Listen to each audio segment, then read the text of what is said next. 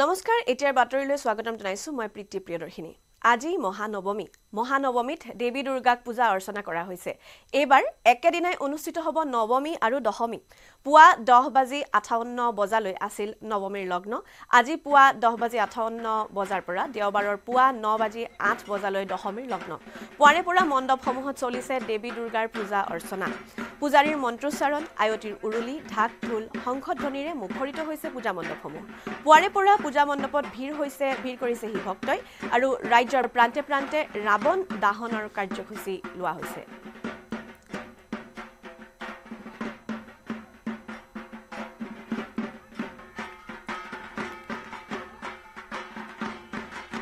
আমি আপোনালোকক ভিজুৱেলছ দেখুৱাই আছো কেনেকৈ আজি দশমী যেহেতু আজি নৱমী আৰু দশমীৰ লগ্ন পৰিছে আৰু সেয়েহে পুৱাৰে পৰা পাৰ নোপোৱা উৎসাহ সকলোৰে মনত দেৱী দুৰ্গাক পূজা অৰ্চনা কৰা হৈছে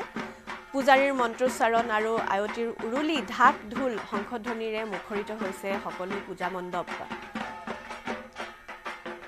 ৰাজ্যৰ প্ৰান্তে প্ৰান্তে এতিয়া ৰাৱণ দাহনৰ কাৰ্যসূচী লোৱা হৈছে যেহেতু নৱমী আৰু দশমী একেলগে একেদিনাই পৰিছে আৰু কাইলৈ পৰ্যন্ত দশমীৰ যিসমূহ প্ৰতিমা উটোৱাৰ যি কাৰ্যসূচী সেইসমূহ চলি থাকিব গতিকে আজি এই মুহূৰ্তটো আমি আপোনালোকক ভিজুৱেলছ দেখুৱাই আছো টিভিৰ স্ক্ৰীনত কি ধৰণে সেন্দুৰ খেলা যেহেতু আজি সেন্দুৰ খেলা উদযাপন কৰা হয় সকলোৰে মন উখল মাখল হৈ আছে সকলোৰে পুৱাৰে পৰা সেন্দুৰ খেলা কৰিছে আৰু আমি দেখুৱাইছো কি ধৰণে মহিলাসকলে সেই সেন্দুৰ খেলাত ব্যস্ত হৈ তেওঁলোকৰ উৎসাহ উদ্দীপনাসমূহৰ কথা নিউজ 18ৰ আগত জনাইছে সেই আমি পৰৱৰ্তী বাতৰিসমূহতো আপোনালোকক জনাই যাম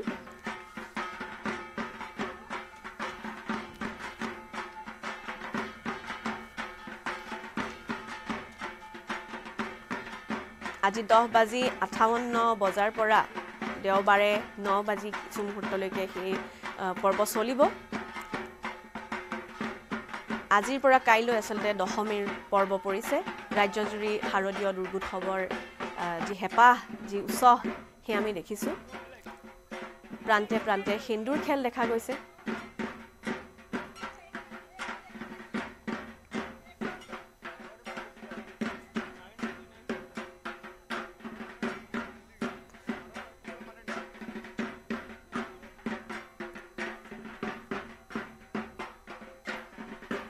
মহানগৰীত 3 দিনীয়াকৈ হ'ব দেৱীৰ বিসৰ্জনৰ কাৰ্যসূচী আৰু আজি ৰাজ্যৰ বিভিন্ন স্থানত দিয়া হ'ব দেৱী বিসৰ্জন দেৱী দুৰ্গাক পুষ্পাঞ্জলি দিয়াৰ বাবে পূজা মণ্ডপত ভিৰ কৰিছেহি ভক্তই মণ্ডপে কৰিছেহি ভক্তই ভিৰ কৰিছেহি আৰু পূজা মণ্ডপত চলিছে অন্তিম মাংগলিক কাৰ্যসূচী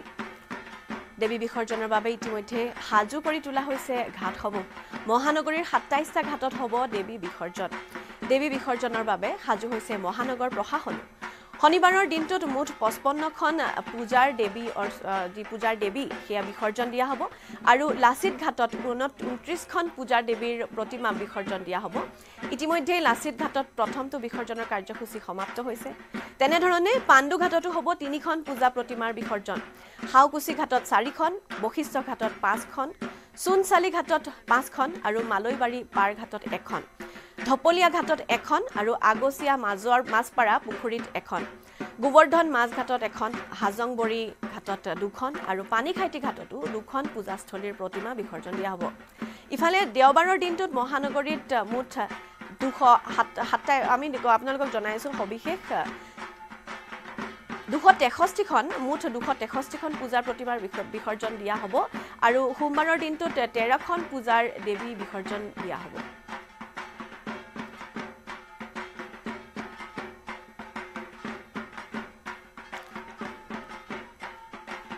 উত্তৰ গুৱাহাটীত 80 ফুট উচ্চতাৰ ৰাৱণ দাহনৰ প্ৰস্তুতি সদৌ উত্তৰ গুৱাহাটী বাৰুৱাৰী দুৰ্গা পূজাৰ এইবাৰ অন্যতম আকৰ্ষণ এই বিশাল আকৃতিৰ ৰাৱণ ব্ৰহ্মপুত্ৰৰ পাৰত এখন ৰথ ঘোঁৰাৰে সৈতে সাজু কৰা হৈছে এই প্ৰকাণ্ড ৰাৱণটোৱে দৃষ্টি আকৰ্ষণ কৰিছে এতিয়া সকলোৰে ৰমেন বৰুৱা নামৰ এজন প্ৰতিভাৱান যুৱ শিল্পীয়ে নিৰ্মাণ কৰিছে এই ৰাৱণ আজি নিশা ৰাৱণ দাহনৰ কাৰ্যসূচী ৰূপায়ণ কৰিব উত্তৰ গুৱাহাটী বাৰুৱাৰী দুৰ্গা পূজা উদযাপন সমিতিয়ে উত্তৰ গুৱাহাটী বাৰুৱাৰী দুৰ্গা পূজা উদযাপন সমিতিৰ ৰাৱণ দাহন কাৰ্যসূচীত অংশগ্ৰহণ কৰিবলৈ প্ৰতি বছৰে কেইবা সহস্ৰাধিক লোকৰ সমাগম হয় সমাজৰ পৰা অসুৰিক শক্তিক নিধন কৰিবলৈ প্ৰতীকী হিচাপে এই ৰাৱণ দাহন কাৰ্যসূচী ৰূপায়ণ কৰি অহা হৈছে আপোনাৰ আমাৰ 12 অক্টোবৰত আমাৰ ৰাৱণ দহন কৰা হ'ব আৰু ইয়াত আমাৰ প্ৰত্যেক বছৰে আমাৰ 30-40 হাজাৰ প্ৰায় হৈয়ে থাকে আৰু আমি এই বছৰো আমি আশা কৰিছোঁ যদি আমাৰ বতৰ একো অসুবিধা নিদিয়ে তেতিয়াহ'লে এই বছৰো যোৱা আগৰ বছৰতকৈ এইবাৰ বেছি হ'ব যেন আশা কৰিছোঁ অলপমান।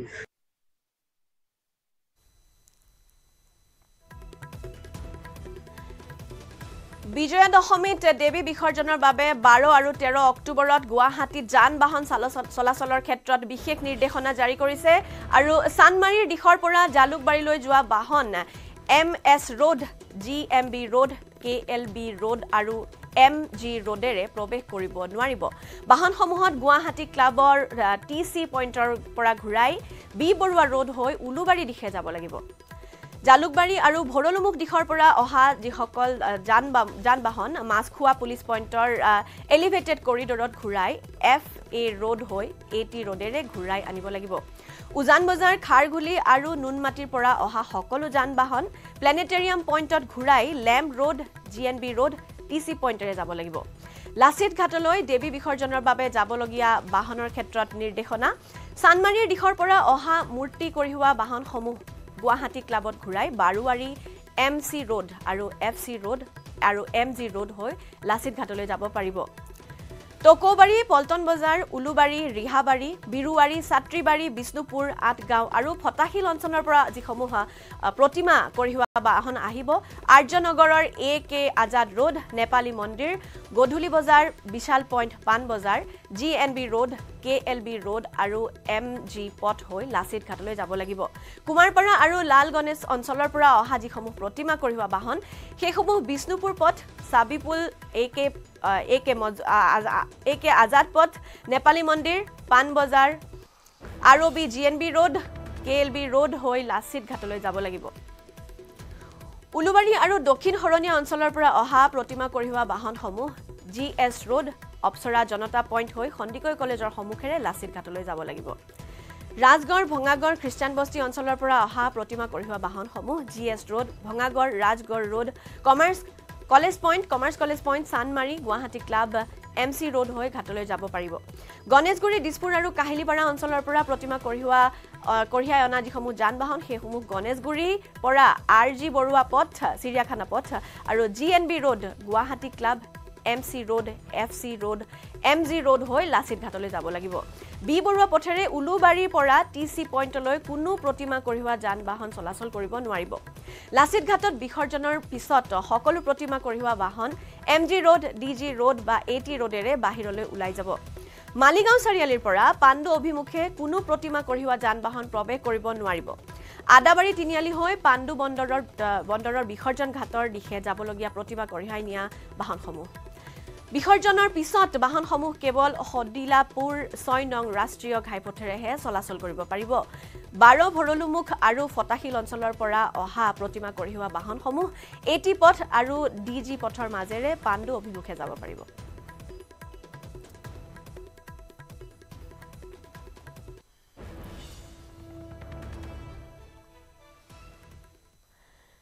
আমাৰ লগত এই সময়ত সংযুক্ত হৈছে ভাস্কৰ। লাচিত ঘাটৰ পৰা আমাৰ লগত লাইভত আছে ভাস্কৰৰ পৰা সামগ্ৰিক পৰিৱেশৰ বিষয়ে জানিম। ভাস্কৰ, তাত কেনেধৰণৰ পৰিৱেশ এতিয়া? আজি যিহেতু নৱমী দশমী একেদিনাই পৰিছে, গতিকে তাত লাচিত ঘাটত বৰ্তমানৰ পৰিৱেশ আমি আপোনাৰ পৰা জানিম। নিশ্চয়কৈ প্ৰীতি, আমি পুৱাৰ পৰা যি আমি পৰিৱেশ দেখাই আছোঁ, প্ৰথমে পাণ্ডুৰ পৰিৱেশ দেখালোঁ, মই বৰ্তমান লাচিত ঘাটত উপস্থিত আছোঁ। লাচিত ঘাটৰ পৰিৱেশ দেখুৱাইছোঁ। বৰ্তমানলৈকে লাচিত ঘাটত আজি যিহেতু দশমী আৰু দশমী উপলক্ষে যি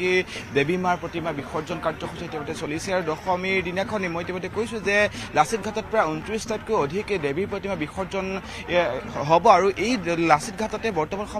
বৰ্তমানলৈকে প্ৰায় 8টাতকৈ অধিক মূৰ্তি বা দেৱীৰ প্ৰতিমা বিসৰ্জন হৈছে। আমি যদি আনফালে যদি দেখুৱাবলৈ যত্ন কৰোঁ তেতিয়াহ'লে বৰ্তমানো যিসমূহ দেৱীৰ প্ৰতিমা আছে বিভিন্ন ঠাইৰ বা বিভিন্ন যিসমূহ পূজা মণ্ডপ আছিল, পূজা মণ্ডপৰ পৰা অহা দেৱীৰ প্ৰতিমাসমূহ বৰ্তমান ইয়ালৈ লৈ অহা হৈছে আৰু আমি প্ৰতিবাৰেই কৈছোঁ যে ইয়াৰ যি কটকটীয়া নিৰাপত্তা বেষ্টনী আচলতে শলাগ ল'বলগীয়া আৰু নিশ্চয়কৈ এই যি কটকটীয়া নিৰাপত্তা বেষ্টনী প্ৰশাসনে যি কটকটীয়া নিৰাপত্তা বেষ্টনী গঢ়ি তোলা দেখা পোৱা গৈছে আৰু কোনো ধৰণৰ যাতে ইয়াত অপায়মংগল বা অপ্ৰীতিকৰ ঘটনা সংঘটিত নহয় তাৰ বাবে বিশেষ ব্যৱস্থা গ্ৰহণ কৰিছে প্ৰশাসনে। ইতিমধ্যে কৈছোঁ যে পুৱাৰ ভাগতেই যি বিভিন্ন ধৰণৰ স্কোৱাড ইয়াত ৰখা হৈছিল, তাৰ পিছতেই যি NDRF SDR বাহিনী ইয়াত অনা হৈছিল আৰু তেওঁলোকে বৰ্তমানে উপস্থিত আছে যে কোনো ধৰণৰ ঘটনাৰ সংঘটিত নহয়। আমি ইতিমধ্যে দেখুৱাইছোঁ যে বৰ্তমান সময়লৈকে প্ৰায় 6 পৰা 8টাকৈ যি মৃন্ময় মূৰ্তি আছিল মা দুৰ্গাৰ যিটো প্ৰতিমা আছিল প্ৰতিমাসমূহ বিসৰ্জন দিয়া হৈছে। কিন্তু নিশ্চয়কৈ ক'ব লাগিব যিটো আজিৰ দিনটো এক সঁচাকৈ দুখ লগা দিন। আচলতে যি এবছৰ ধৰি দেৱী মা দুৰ্গাক তেওঁলোকে আৰাধনা কৰিবলৈ যিসকল ভক্ত ৰৈ থাকে, কিন্তু আজিৰ দিনটোত আচলতে তেওঁলোকে মাক বিসৰ্জন দিবলৈ আহিছে। আমি যিসকল কৰ্মকৰ্তা আছে কৰ্মকৰ্তাসকলৰ সৈতে কথা পাতিবলৈ যত্ন কৰিম, তেওঁলোকৰ পৰা মন্তব্য ল'বলৈ যত্ন কৰিম। দাদা, বৰ্তমানলৈকে কিমানমান দেৱীৰ প্ৰতিমা বিসৰ্জন হৈছে আৰু ক'ৰ ক'ৰ পৰা আহিব, কি ক'ব? এইটো গুৱাহাটী হাতীগাঁও চাৰিআলিৰ পৰা এনেকৈ কেইখনমান আহিছে, গণেশপাৰা আৰু কাহিলীপাৰা এইবিলাকৰ পৰা কিমানমানখন এতিয়ালৈকে বৰ্তমানলৈকে বিসৰ্জন দিয়া? বৰ্তমান 2খন গৈছে আৰু কিমান বাকী এনেই ঘৰুৱা পূজা ঘট পূজাও গৈছে 6-7খনমান। টোটেল 9খনমান 8-9খনমান নাই যোৱা। দুৰ্গা মূৰ্তি মুঠতে 2খন গৈছে বিসৰ্জন দিয়া হৈছে আৰু এই বৰ্তমান আহি আছে, এইখিনি মানে এণ্ট্ৰি কৰিব লাগিব। ধন্যবাদ ভাস্কৰ। অনাগত সময়তো আমি আপোনাৰ পৰা লাচিত ঘাটৰ দৃশ্যসমূহ চাব বিচাৰিম, আমাৰ দৰ্শকসকলক দেখুৱাব বিচাৰিম। এই মুহূৰ্তত আমাৰ সৈতে লাইভত আছে কলকাতাৰ পৰা জুনেলা ঘোষ। আমি তেওঁৰ পৰা জানিব বিচাৰিছোঁ তাত কেনেধৰণৰ পৰিৱেশ। ৰাতিপুৱাৰে পৰা নিশ্চয় সেন্দুৰ খেলাৰ এক কাৰ্যসূচী লৈ আহিছে, গতিকে সেই পৰিৱেশ আপোনাৰ পৰা জানিব বিচাৰিম জুনেলা।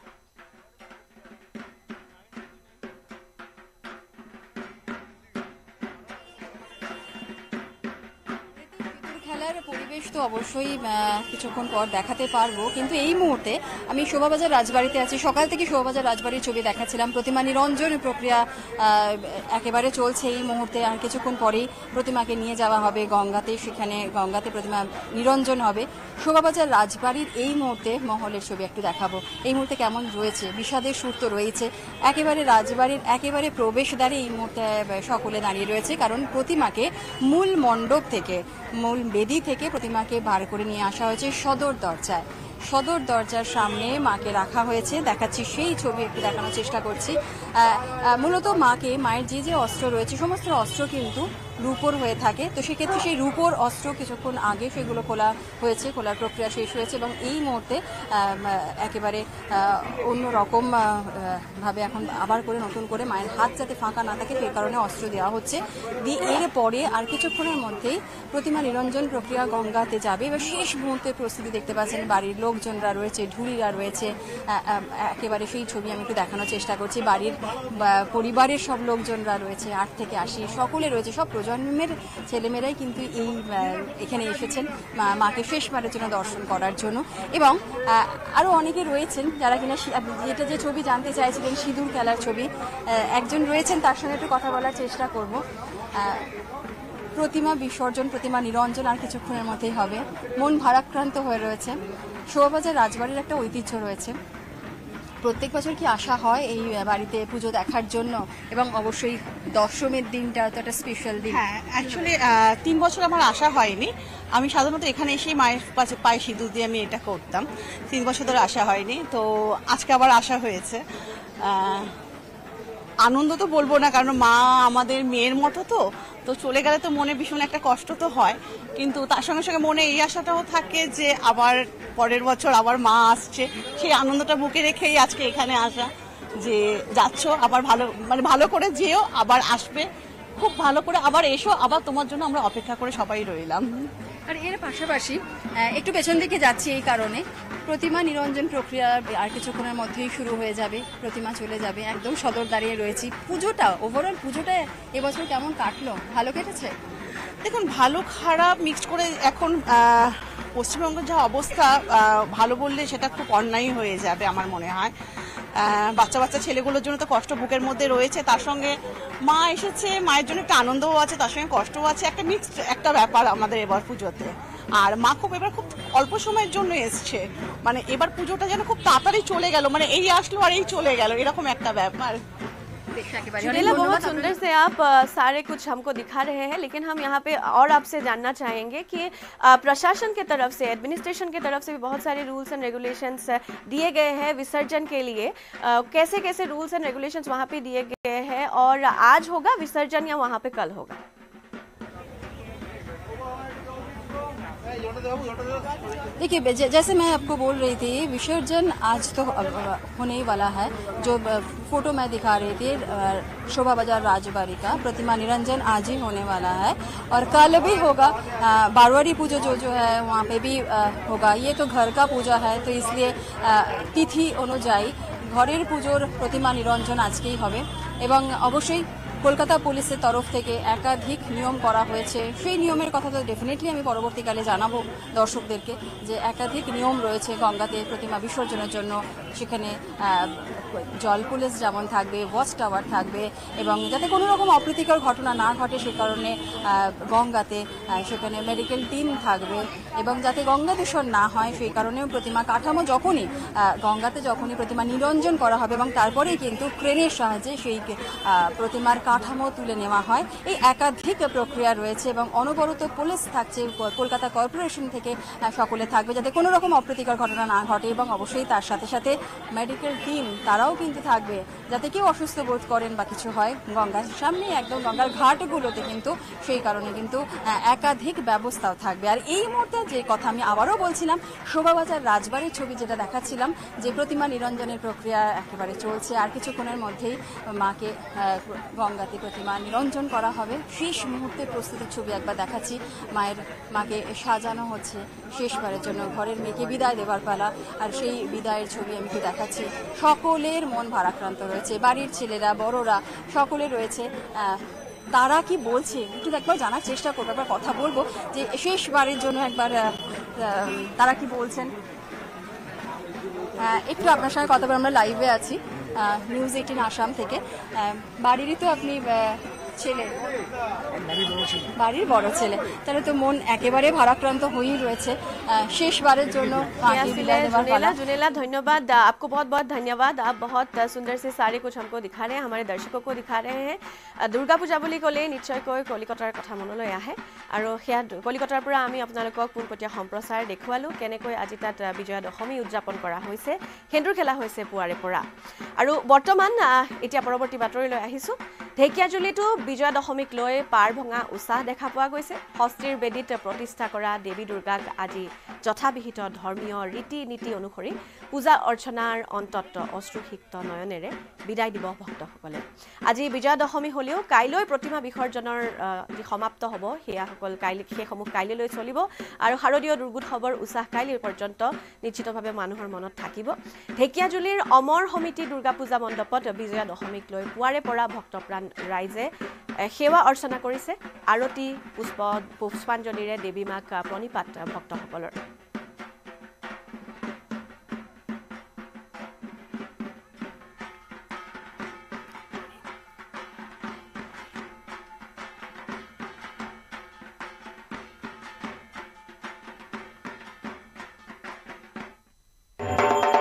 নিশ্চয়কৈ আজি বিজয়া দশমী আৰু ঢেকীয়াজুলিতো বিজয়া দশমীক লৈ পাৰ ভঙা উৎসাহ পৰিলক্ষিত হৈছে। পুৱাৰে পৰা বৰষুণ বতৰে বিধি পথালি দিলেও ভক্তপ্ৰাণ ৰাইজে দুৰ্গতি নাথিনী দেৱী দুৰ্গাৰ শ্ৰীচৰণত প্ৰণিপাত জনাবলৈ ওলাই অহা পৰিলক্ষিত হৈছে। আৰু মই বৰ্তমান উপস্থিত আছোঁ ঢেকীয়াজুলি চহৰৰ অমৰ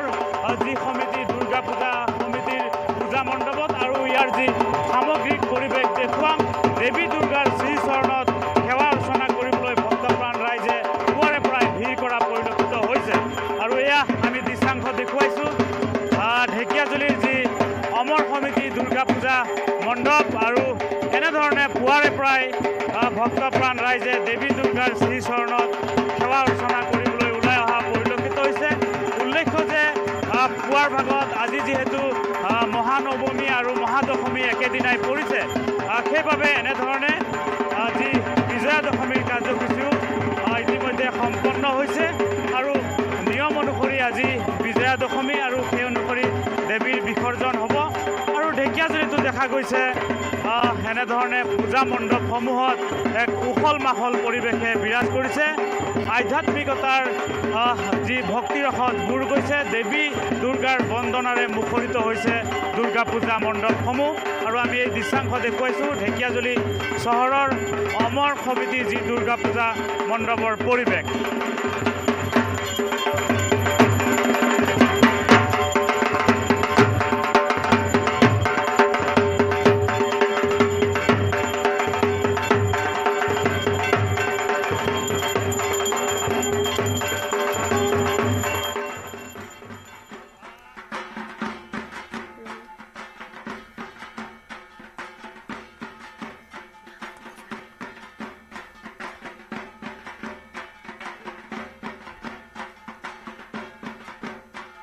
ঠিক একেধৰণৰ পৰিৱেশ সমগ্ৰ অসমতে আৰু সমগ্ৰ ভাৰতবৰ্ষতে আজি আৰু বৰ্তমান আমাৰ লগত আছে ৰঙাপাৰাৰ পৰা ধনেশ লাইভত আছে আমাৰ সাংবাদিক ধনেশ যাৰ পৰা আমি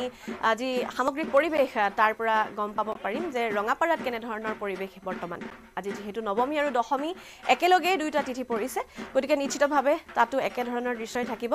ধনেশ আছে আমাৰ লগত এইখিনিতে মই আপোনাৰ পৰা জানিব বিচাৰিম আমাৰ সাংবাদিক ধনেশ আছে তাত কেনেধৰণৰ পৰিস্থিতি আৰু তাত প্ৰশাসনৰ যিসমূহ নিয়ম সেই নিয়মসমূহ মানি নিশ্চিতভাৱে আজিৰ যি বিসৰ্জনৰ কাম সেইখিনি কৰিবলৈ সকলো পূজা মণ্ডপ আগবাঢ়িছে আপোনাৰ পৰা সবিশেষ জানিম হয় প্ৰীতি মই বৰ্তমান উপস্থিত আছোঁ ৰঙাপাৰা সমন্বয় সমিতি যি পূজা মণ্ডপত আৰু মোৰ কেমেৰা পাৰ্চনে দেখুৱাইছে বৰ্তমান যিহেতু আজি দশমী পূজা চলি আছে ইতিমধ্যে ৰঙাপাৰাত সেন্দুৰ খেলৰ যি সেন্দুৰ খেল ইতিমধ্যে ইয়াত অনুষ্ঠিত হোৱা দেখিবলৈ পোৱা গৈছে ইয়াত এনেদৰে মহিলাসকলে সেন্দুৰ খেল যি পৰম্পৰাগত দশমীৰ যি পৰম্পৰাগত সেই সেন্দুৰ খেল এতিয়া খেলি থকা দেখিবলৈ পোৱা গৈছে এনেদৰে মহিলাসকলে আজি অস্তু নয়নেৰে যি মা দুৰ্গাৰ প্ৰতিমা তেখেতে আজি বিদায় দিব আৰু ইতিমধ্যে এনেধৰণেই এই মহিলাসকলে ইয়াত সেন্দুৰ খেল খেলি থকা দেখিবলৈ পোৱা গৈছে কাৰণ এক পৰম্পৰাগত আছে যিহেতু দশমীৰ দিনা মহিলাসকলে এনেধৰণে সেন্দুৰ খেল খেলি মা দুৰ্গাক তেখেতসকলে বিসৰ্জন দিয়ে এটা বছৰৰ কাৰণে মোৰ কেমেৰা পাৰ্চনে দেখুৱাইছে এনেধৰণেই যি সেন্দুৰ খেল এই সেন্দুৰ খেল সুন্দৰভাৱে ইয়াত চলি থকা দেখিবলৈ পোৱা গৈছে যিহেতু ৰাতিপুৱা ইয়াৰ যি দশমীৰ নীতি নিয়ম সেই নীতি নিয়ম পূজা অৰ্চনা সকলো সমাপ্ত হৈছে সমাপ্ত হোৱাৰ পিছত এতিয়া এনেধৰণেই এই মহিলাসকলে ইয়াত সেন্দুৰ খেল খেলি থকা দেখিবলৈ পোৱা গৈছে হয় কি ক'ব আজি এটা বছৰৰ কাৰণে আপোনালোকে মা দুৰ্গাক বিদায় দিলে এতিয়া আপোনালোকে সেন্দুৰ খেল খেলা দেখিবলৈ পোৱা গৈছে কি ক'ব কাৰণে আমি সদায় অপেক্ষা কৰি থাকোঁ সেন্দুৰ খেলাটো বাৰু ভালেই লাগিছে কিন্তু অলপ মনটো বেয়া লাগি আছে মা গৈ আছে আমাৰ পৰা সেইকাৰণে অলপ মনৰ মানে এটা কিবা এটা বেয়া ভাৱ আহি আছে কিন্তু খুব আমি ফূৰ্তি কৰিলোঁ এইকেইদিন আৰু এইটো মুহূৰ্ত মানে আমাৰ খুবেই প্ৰিয় সেন্দুৰ খেলাৰ মুহূৰ্তটো আৰু চবকে লগ পাওঁ বহুত দূৰে থাকোঁ চবে একেলগে আহি এই পূজাৰ সময়খিনি কটাওঁ সেইখিনি মানে মনত থাকি গোটেই বছৰটোৰ কাৰণে সেইটোৱে আৰু এগৰাকী মহিলা আছে হয় কি ক'ব এতিয়া আপোনালোকে অস্তু নয়নে মা দুৰ্গাক বিদায় দিব আৰু আপোনালোকে এতিয়া সেন্দুৰ খেল খেলিছে কি ক'ব আজি বিজয়া দশমী আজি সেন্দুৰ সকলো একেলগে মিলি সেন্দুৰ খেলিছোঁ গতিকে অহা বছৰ যাতে এনেকৈ মা দুৰ্গাই সকলোকে ভালে ৰাখক সকলোকে সুস্থ ৰাখক মই সেইটোৱে ক'ব বিচাৰোঁ যাতে আকৌ অহা বছৰ আমি একেলগে সকলোৱে গোট খাওঁ হয় এনেদৰে ইয়াত মই মোৰ কেমেৰা পাৰ্চনে দেখুৱাইছে এতিয়া এনেদৰে ইয়াত যি মা দুৰ্গা যি দশমীৰ পূজা অৰ্চনা সমাপ্ত হোৱাৰ পিছত এনেধৰণে মহিলাসকলে ইয়াত সেন্দুৰ খেল খেলি থকা দেখিবলৈ পোৱা গৈছে মই যদি পাৰোঁ আৰু এজন মহিলাৰ পৰা জানিবলৈ আপোনালোকে আজি সেন্দুৰ খেল খেলিছে কি ক'ব অস্তু নয়নে আপোনালোকে বিদায় দিলে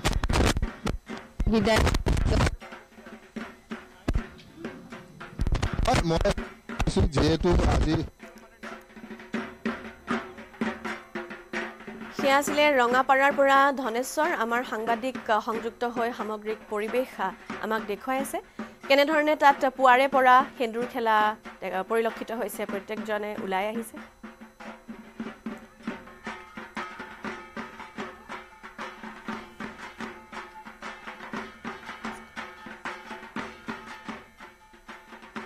আৰু এইখিনিতে আমাৰ লগত সংযুক্ত হৈছে লাচিত ঘাটৰ পৰা ভাস্কৰৰ পৰা আমি সামগ্ৰিক পৰিৱেশৰ কথা জানিম যেহেতু আমি আপোনালোকক জনাই আছোঁ বিশেষ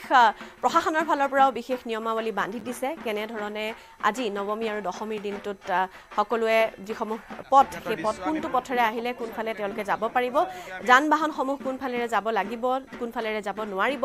সেই বিষয়ে বিশেষ নিৰ্দেশনাৱলী ইতিমধ্যে প্ৰশাসনৰ তৰফৰ পৰা জাৰি কৰিছে আৰু বৰ্তমান আমাৰ লগত লাইভত সংযুক্ত হৈছে ভাস্কৰ লাচিত ঘাটৰ পৰা ভাস্কৰক আমি সামগ্ৰিক পৰিৱেশৰ বিষয়ে কিছু মুহূৰ্তৰ আগতে আমি সুধিছিলোঁ আৰু এতিয়া আকৌ ভাস্কৰৰ সৈতে সংযুক্ত হ'ব বিচাৰিম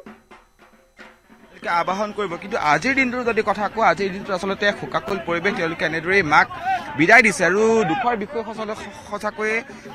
তেওঁলোকে এবছৰ যি পুনৰ ৰখি থাকিব লাগিব তাৰ বাবে যথেষ্ট দুখ প্ৰকাশ কৰিছে তেওঁলোকে আৰু যি আজিৰ দিনটোৰ কথা কওঁ বা পুনৰ যদি তেওঁলোকে অহা বছৰলৈ তেওঁলোকে পুনৰ মাক আবাহন কৰিব আৰু সেই সুখৰ দিন আচলতে ইতিমধ্যে আমি দেখুৱাইছোঁ এনেদৰে SDRF NDRF বাহিনী যিসকল লোক আছে তেওঁলোকে উপস্থিত আছে সমান্তৰালকৈ পুলিচ প্ৰশাসনৰ লোকসকল উপস্থিত আছে আৰু যদি সমান্তৰালকৈ আমি কওঁ ইয়াতে পুলিচ প্ৰশাসনৰ যি উচ্চপদস্থ বিষয়াসকল তেওঁলোকো আহিছিল তেওঁলোকো পুৱাৰ ভাগৰ পৰা উপস্থিত আছে আৰু এনেদৰে কিন্তু যিসকল আৰক্ষী বিষয়াৰ লগতে যি প্ৰশাসনৰ লোকসকল আছে প্ৰশাসনৰ লোকসকলে ইয়াত উপস্থিত হৈছে তেওঁলোকে সকলোবিলাক দিশ যাতে চোৱা চিতা কৰিছে যাতে কোনো ধৰণৰ অপায় অমংগল সৃষ্টি নহয় কোনো যাতে অসুবিধা অপ্ৰীতিয়ে ইয়াত একো সৃষ্টি কৰিব নোৱাৰে আচলতে তেওঁলোকে আমি যদি পথটোৰ কথা আমি দেখুৱাবলৈ যদি যত্ন কৰোঁ আচলতে পথটোত সম্পূৰ্ণৰূপে তেওঁলোকে বেৰিকেড বান্ধি দিছে আৰু বেৰিকেড বান্ধি দিয়া এটাই কাৰণ হৈছে যাতে কোনো ধৰণৰ ইয়াত দুৰ্ঘটনা সংঘটিত হ'ব নোৱাৰে যাতে যি এই দেৱী মাক দুৰ্গাক য'ত বিসৰ্জন দিব সেই ঠাইলৈ যাতে কোনো বেলেগ লোক বিশেষ সকলো লোক যাতে আহিব নোৱাৰে কম সংখ্যক লোকে আহি যাতে মাক ইয়াতে তেওঁলোকে যি বিসৰ্জন দিয়ে বিসৰ্জন দিবৰ কাৰণে ইয়ালৈ যাতে কম সংখ্যক লোকে আহে যাতে কোনো ধৰণৰ ইয়াত দুৰ্ঘটনাৰ সৃষ্টি নহয় সেইহেতুকে তেওঁলোকে যথেষ্ট সক্ৰিয় হৈ থকা দেখিবলৈ পোৱা গৈছে আমি ইতিমধ্যে পৰিৱেশ দেখুৱাইছোঁ আমি আগলৈ যাবলৈ যত্ন কৰিম সতীৰ্থ দীপেন আছে দীপেনে পৰিৱেশ দেখুৱাইছে আৰু এনেদৰে আচলতে এক সুখৰ মুহূৰ্ত তেওঁলোকে উদযাপন কৰিছে আজিৰ দিনটোত যিহেতু পুনৰবাৰ এবছৰলৈ মাক আচলতে ৰখি থাকিব লাগিব মাৰ যি তেওঁলোকে মনৰ ভাৱ আচলতে মাৰ ওচৰত প্ৰকাশ কৰিবলৈ পুনৰ এবছৰ ৰখি থাকিব লাগিব পুনৰ মহালয়লৈ ৰ'ব লাগিব পুনৰ ষষ্ঠী সপ্তমী অষ্টমী নৱমী দশমী আহিব তাৰপিছতে তেওঁলোকে মাক আকৌ এনেদৰে বিদায় দিব মাৰ ওচৰত সেৱা ল'ব আচলতে এক এই চক্ৰ এই এবছৰ সময় বা এবছৰ কাল তেওঁলোকে এনে ৰৈ থাকিব কিন্তু আজিৰ দিনটোত আচলতে দেখা পোৱা গৈছে তেওঁলোকে অতি সুন্দৰকৈ ওলাই আহিছে বিভিন্ন যি পূজা মণ্ডপসমূহ আছে পূজা মণ্ডপসমূহত তেওঁলোকে সেন্দুৰ খেলিছে মাৰ ওচৰত মাক মাৰ পৰা আশীৰ্বাদ লৈছে আমি পৰিৱেশ দেখুৱাইছোঁ এক সঁচাকৈ সুন্দৰ দৃশ্য অতি সুন্দৰকৈ তেওঁলোক ওলাই আহিছে আৰু তেওঁলোকে যি মনৰ ভাৱসমূহ আছে মনৰ ভাৱসমূহ মাৰ ওচৰত প্ৰকাশ কৰিছে তেওঁলোকে ইয়াত আহি তেওঁলোকে যি আনন্দ কৰা দেখিবলৈ পোৱা গৈছে তেওঁলোকৰ মনত আনন্দৰ সৃষ্টি হৈছে আচলতে মাক সুন্দৰকৈ যিহেতু বিদায় দিব পাৰিছে আৰু বিভিন্ন যিসমূহ পূজা মণ্ডপ আছে পূজা মণ্ডপসমূহৰ পৰা যিসমূহ মূৰ্তি ইয়ালৈ আনিছে মূৰ্তি অনা যি কমিটিৰ বিষয়ববীয়াসকল আছে যিসকল লোক ইয়ালৈ আহিছে আমি তেওঁলোকৰ সৈতে কথা পাতিবলৈ যত্ন কৰিছোঁ আৰু কথা পাতি যাওঁ আমি শুনাই যাওঁ আপোনালোকক News18 অসম নৰ্থ ইষ্টৰ দৰ্শকসকলক আমি কমেণ্ট পঢ়িবলৈ যত্ন কৰিম যিসকলে কমেণ্ট দিছে আচলতে আপোনালোকে কমেণ্ট কৰিব পাৰে কেনেকুৱা লাগিছে আচলতে ক'ৰ পৰা আপোনালোকে চাব বিচাৰে বা কোনখন মূৰ্তি বা কোনখন পূজাত আপোনালোকে উপভোগ কৰিলে সেই পূজাৰ মূৰ্তিভাগ ইয়াত চাব বিচাৰে নেকি বিসৰ্জনৰ সময়ত কেনেকুৱা অনুভৱ আপোনালোকৰ সকলোবিলাক আমি চাবলৈ যত্ন কৰিম আপোনালোকৰ কমেণ্টসমূহ আমি পঢ়িবলৈ যত্ন কৰিম গুৱাহাটী মহানগৰীৰ এই দৃশ্যসমূহ আমি ইতিমধ্যে দেখুৱাই আছোঁ আৰু ইতিমধ্যে সঞ্জীৱ জ্যোতি মালাকাৰে লিখিছে যে জয় মা দুৰ্গা আচলতে মা দুৰ্গাক সকলোৱে যে আৰাধনা কৰে আৰু আজিৰ দিনতো আচলতে সকলোৱে এনেদৰে আৰাধনা কৰা দেখা গৈছে আজিৰ দিনটোত যিহেতু মা দুৰ্গাক বিদায় দিবলৈ অহা পৰিলক্ষিত হৈছে সকলোৱে এনেদৰে কিন্তু ৰং ৰহস্য কৰি পেলাই মা দুৰ্গাক বিদায় দিবলৈ ওলাইছে বৰ্তমান সময়ত তেওঁলোকে যি সেন্দুৰ খেলিছে আৰু ঢাক ঢোলৰ শব্দৰে মুখৰিত হৈ পৰিছে সমগ্ৰ অঞ্চল কিন্তু পূজাৰ সময়তো বা পূজা পৰিৱেশৰ সময়ত আচলতে তেওঁলোকে ঢাক ঢোলৰ শব্দৰে ধন্যবাদ ভাস্কৰ সেয়া সামগ্ৰিক পৰিৱেশ লাচিত ঘাটৰ পৰা সামগ্ৰিক পৰিৱেশ আমাক ভাস্কৰে দেখুৱালে কেনেধৰণে তাত প্ৰস্তুতি কৰা হৈছে বিসৰ্জনৰ বাবে প্ৰস্তুতি কৰা হৈছে প্ৰশাসনৰ সকলো নিয়ম মানি লাচিত ঘাটত যি বিসৰ্জন সেই বিসৰ্জনৰ বাবে সকলো এতিয়া সাজু হৈছে ধন্যবাদ ভাস্কৰক ধন্যবাদ জনাইছোঁ খবৰৰ ধাৰা অব্যাহত থাকিব কিন্তু এইখিনিতে লৈছোঁ এটা চমু বাণিজ্যিক বিৰতি